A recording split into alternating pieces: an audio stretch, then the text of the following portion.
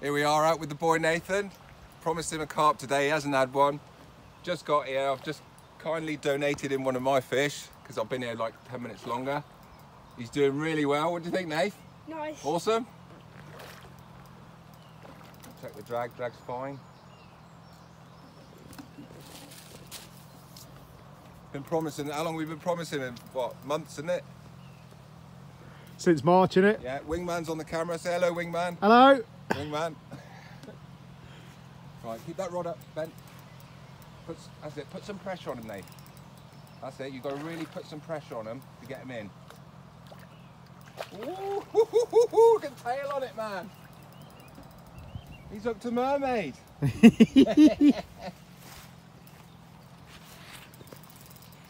I absolutely love carp fishing in the summer, 2 or 3 times in a year. Welcome break from the sea angling. And like on this light gear, we're out with the new rockfish today. Perfect. You tired yet? No? Good. No, he's loving it. Right, now it's time to put a little bit more pressure on him now. That's it, right. Start cranking him in. Whoa. Wonder if he's foul, look. No, he ain't. Right, stop winding and just lift. Lift. And walk back now. Walk back. To me. Keep the rod up. Keep it bent. I'm only gonna go for it when he's ready, alright?